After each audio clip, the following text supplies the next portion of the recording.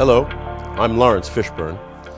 Americans care more than ever about nutrition and the quality of the food they eat, and often the most important ingredient in any food is the people who help bring it to the table, as you are about to see. In certain parts of the world, like the small European country of Croatia, there is only one way to farm, naturally. Organic practices are the norm because, quite frankly, it's the only way they know how to do it. So when Mike Gergich left his homeland in 1954, he took the farming practices he learned from his father with a particular focus on winemaking and brought it to the U.S. My father was born in a very small, very poor village in Croatia, which was part of Yugoslavia at the time. And he learned how to make wine from his father and from his grandfather. Because they were poor, they made everything that they consumed. And of course they did it naturally because there was no other way to do it.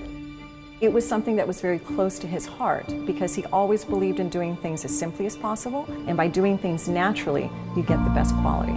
One of the things that he took with him to America was his passion for farming naturally, as well as for making wines in the most natural way possible. When he was working at Chateau Montelena, there was a wine that he made, a 1973 Chardonnay, that was taken without his knowledge to Paris and entered in a tasting now known as the Judgment of Paris, where it bested all of the best white Burgundies as well as a number of California wines. And that tasting went on to make Napa Valley world famous. Over the course of his 50-year career, Mike has acquired 366 acres of winemaking land in the heart of Napa Valley that is all certified organic from planting to processing. The operation is still family-owned and farmed today, with daughter Violet at the helm and nephew Ivo Jeremaz, who is making wine the way his Uncle Mike taught him.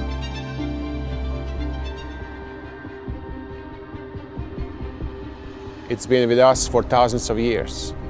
So only last 100 years, since we discovered the artificial fertilizers, the people started relying on those to farm. We come from Croatia. My uncle was farmer before Second War. Farming there was not called organic, biodynamic, natural. It was just normal farming. You never planted only one crop, and the fertility of soil was maintained not through a university's teachings, but rather from father to son. Our inspiration for organic farming comes from nature. Only nature is perfect. For us, this was a simple choice. This is what worked in Croatia, and we knew that it produces most flavorful grapes and produces healthy farm. Polyculture is crucial for success of organic farming.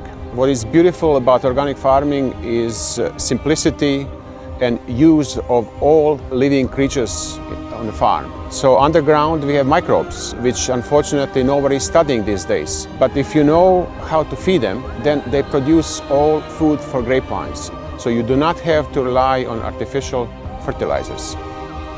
I was fortunate to live in an area where everything is grown primarily through the state of California. So there's a lot of self-consciousness as far as of what is the produce that you're getting from whether the vineyard, whether it's the land through your glass or your plate. And we are definitely grown in that aspect. We've been organically farmed for many years.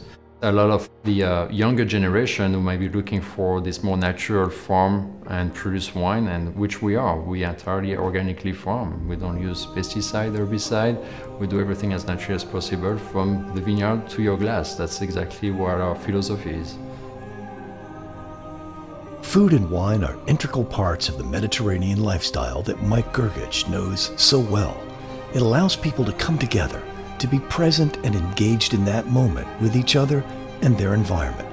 So when a great wine comes from a healthy vineyard that grows in a balanced environment, it becomes something more. It becomes an important role in the health of our planet.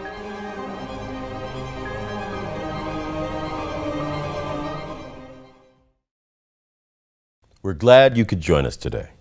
I'm Laurence Fishburne. See you next time.